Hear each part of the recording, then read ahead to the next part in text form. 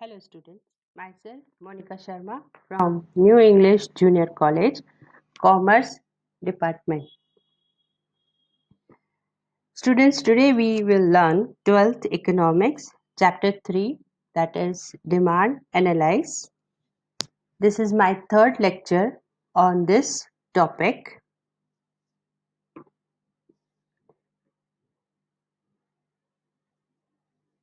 So, as you know, the chapter is Demand Analysis. In that, we will see the subtopics. Already we have seen the meaning, concept, types of demand, and today we will learn about the determinants of demand.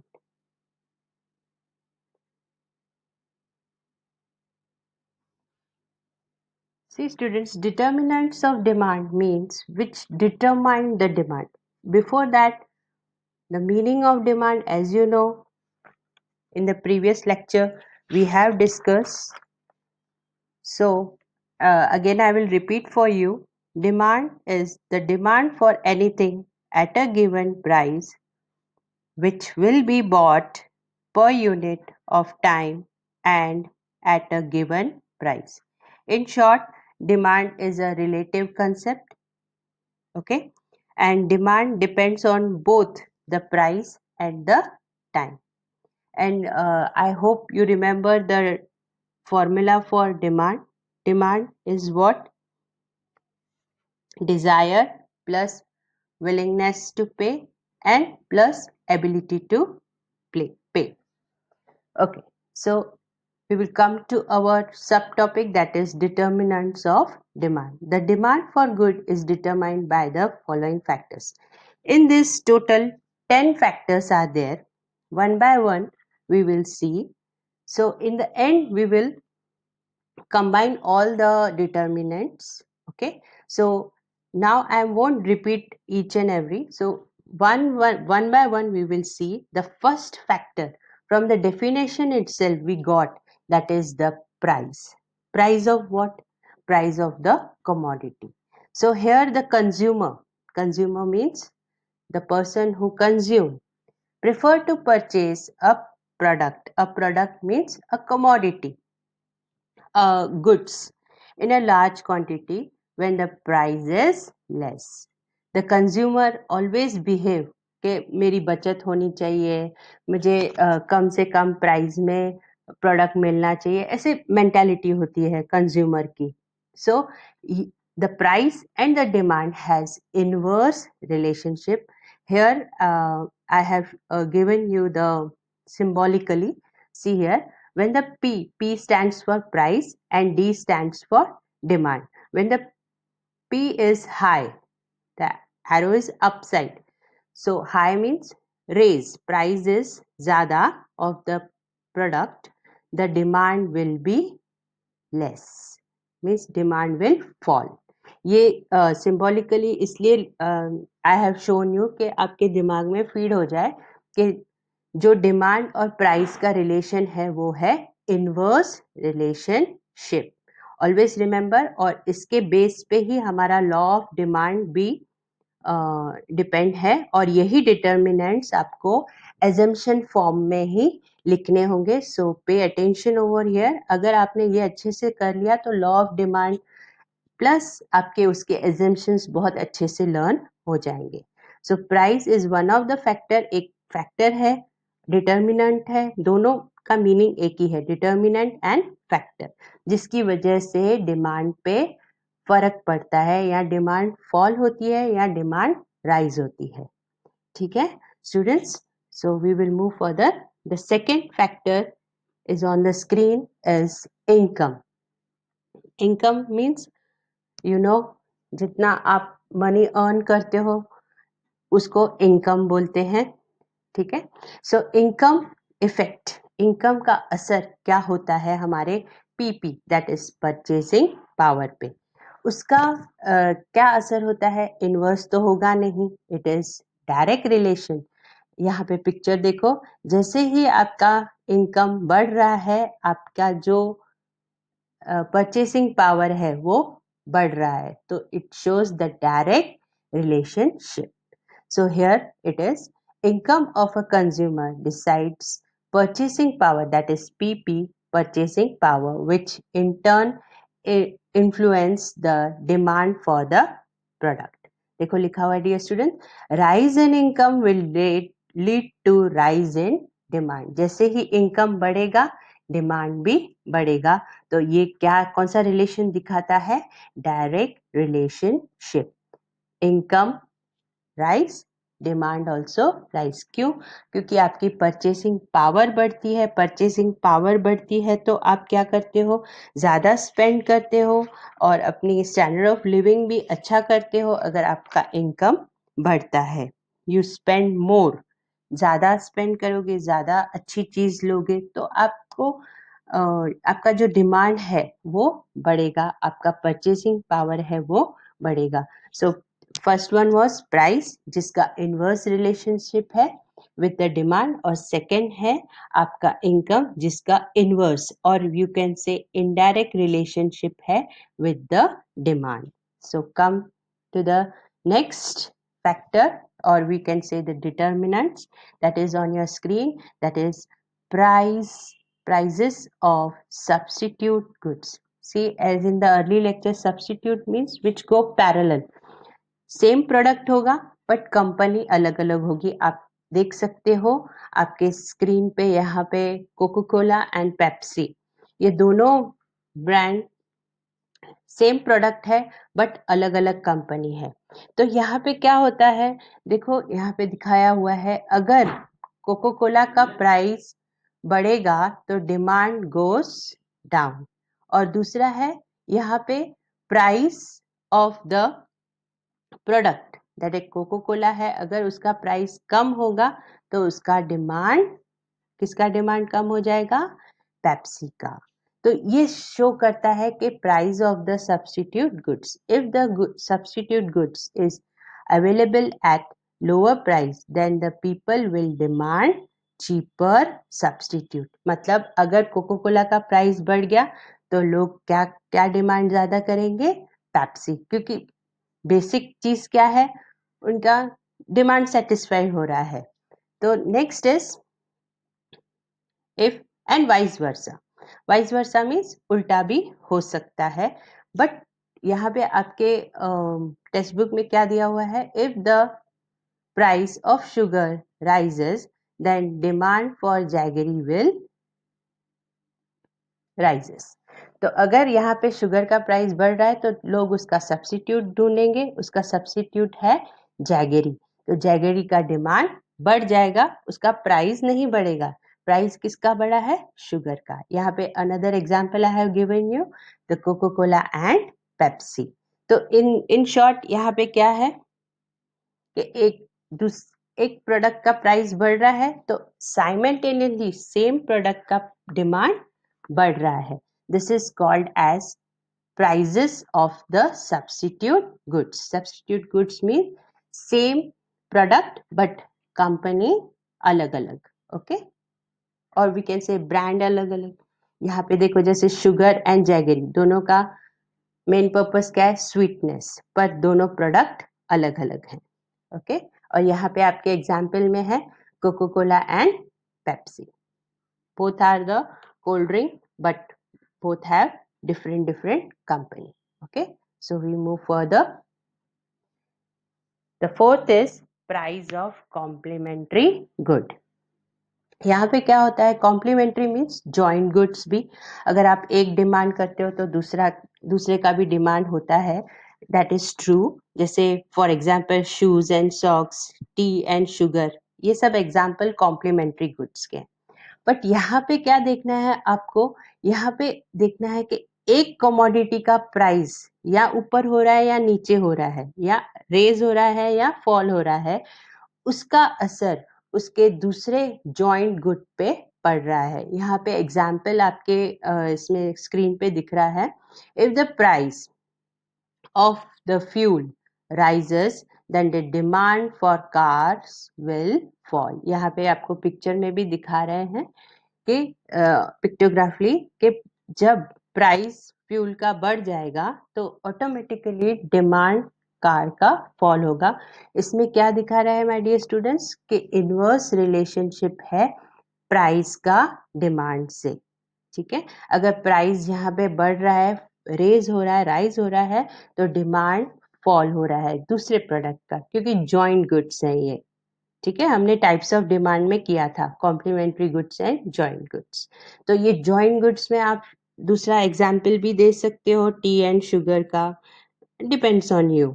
अगर आपको यही लिखना है तो ये भी लिख सकते हैं। If the price of the fuel rises then the demand for the car will fall. So we move further. The fifth determinants of demand is the nature of the product. अब nature जो है two types में यहाँ पे आपके screen पे दिख रहा है।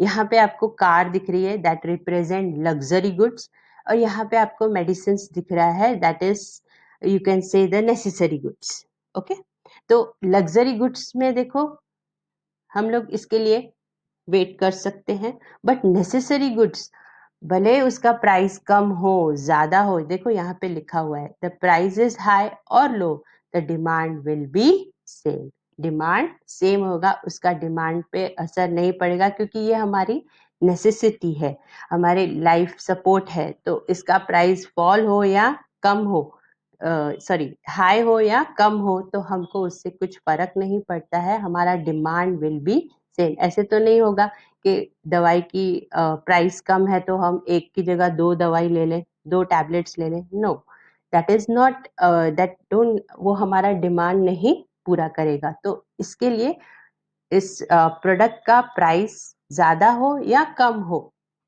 हमको उससे फर्क नहीं पड़ता है, हमारी डिमांड सेम होगी। So here comes the nature of the product. If a commodity is necessity and its use is unavoidable, जैसे medicine, then its demand will be continue to be same. उसका demand same ही रहेगा। ठीक है, यहाँ पे मैंने आपको एक दूसरा एग्जाम्पल दिया है लग्जरी गुड्स का। लग्जरी गुड्स का क्या होता है, प्राइस हाई हो तो हमारा डिमांड कम हो जाएगा। ये क्या दिखा रहा है लग्जरी गुड्स का डिमांड के रिलेशन में inverse relationship, but necessary goods का ऐसा रिलेशन नहीं है। नेसेसरी गुड्स का कौन सा रिलेशन है डियर स्टूडेंट्स, डायरेक्ट रिलेशनशिप, उसका असर नहीं होगा। So is it clear? ये आपके एक्सप्लेनेशन के लिए आई हैव बाइफरकेट किया है लग्जरी एंड नेसेसरी गुड्स में द नेचर ऑफ प्रोडक्ट। ठीक है, लग्जरी गुड्स का इनवर्स रिलेशनशिप है और नेसेसरी गुड्स का डायरेक्ट रिलेशन है। Okay, we move further. The sixth, the size of population. Population means हमारी जनसंख्या। एज यू नो हमारा India is growing, has a growing population. So जितना ज़्यादा population उतना ज़्यादा demand. So here it is written, it has direct relationship with demand. It means the population. So larger the size of population, greater will be the demand. ये बहुत easy है, जितना population ज्यादा होगा उतना कमोडिटीज का डिमांड मार्केट में ज्यादा होगा। तो one of the determinant of demand is size of population. As the population बढ़ेगा, पॉपुलेशन बढ़ा तो डिमांड भी बढ़ता है। तो ये कौन सा रिलेशनशिप दिखा रहा है, direct relationship with the demand of product. The next, seventh, exceptions about future prices. Future means अभी एट प्रेजेंट नहीं, एट प्रेजेंट मार्केट का जो प्रोडक्ट का प्राइस है वो नॉर्मल है, बट फ्यूचर में कंज्यूमर्स थिंक कर रहा है कि इस पर्टिकुलर प्रोडक्ट का प्राइस बढ़ेगा। सब जब बजट आता है, बजट एवरी ईयर फरवरी में बजट आता है, तो क्या होता है, एक टेंडेंसी होता है कंज्यूमर का कि इसका प्राइस बढ़ जाएगा, उसका प्राइस बढ़ जाएगा बजट के बाद। तो वो लोग क्या करते हैं, एक्स्ट्रा इनकम अपना स्पेंड करते हैं, होर्डिंग करते हैं। होर्डिंग मतलब एक्स्ट्रा सामान लेके भर के रख देते हैं घर में। क्यों?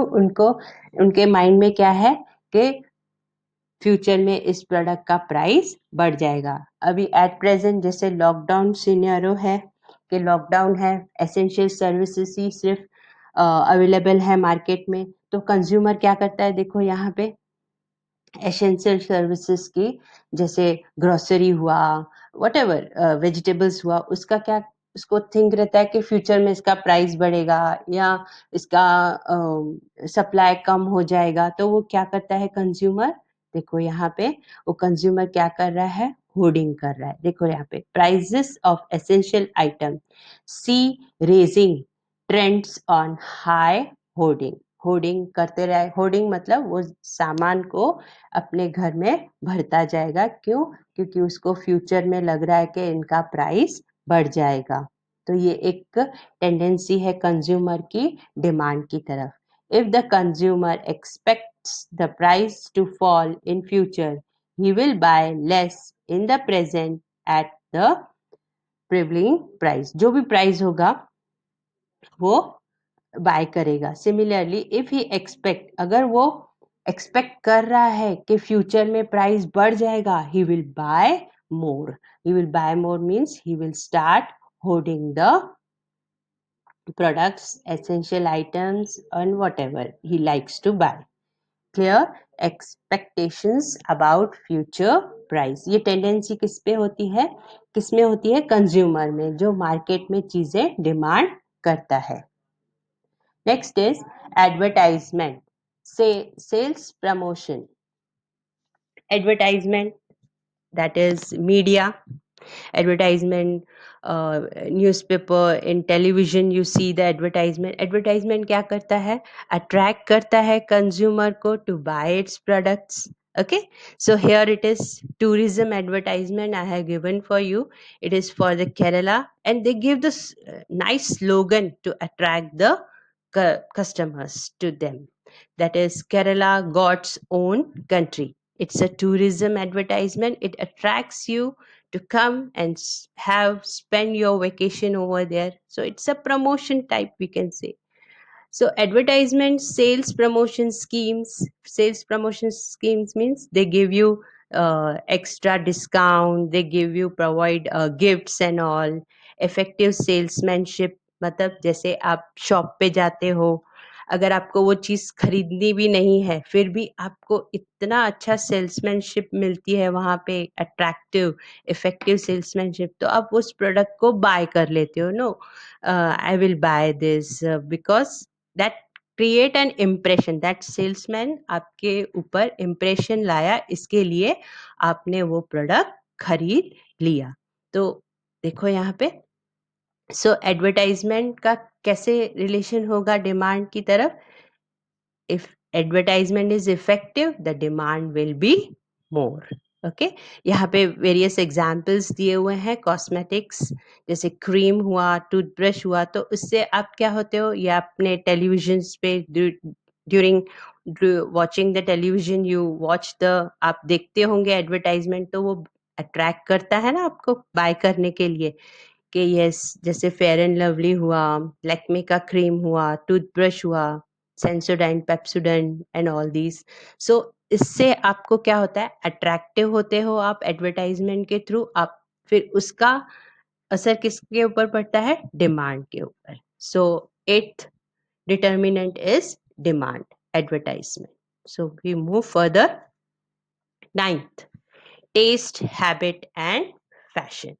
टेस्ट मतलब जैसे अभी देखो सेम प्रोडक्ट है, यहाँ पे आप देख सकते हो नेस्कैफे एंड ब्रू, बट अगर आपकी टेस्ट नेस्कैफे से आप सेटिस्फाई होते हो तो आप नेस्कैफे ही प्रेफर करोगे, आप ब्रू प्रेफर नहीं करोगे, क्योंकि वो आपको हैबिट हो गई है कि मुझे यही यही टेस्ट चाहिए, यही we can say the strong test चाहिए जो मुझे ब्रू में नहीं मिल रही है। As a consumer you demand that thing.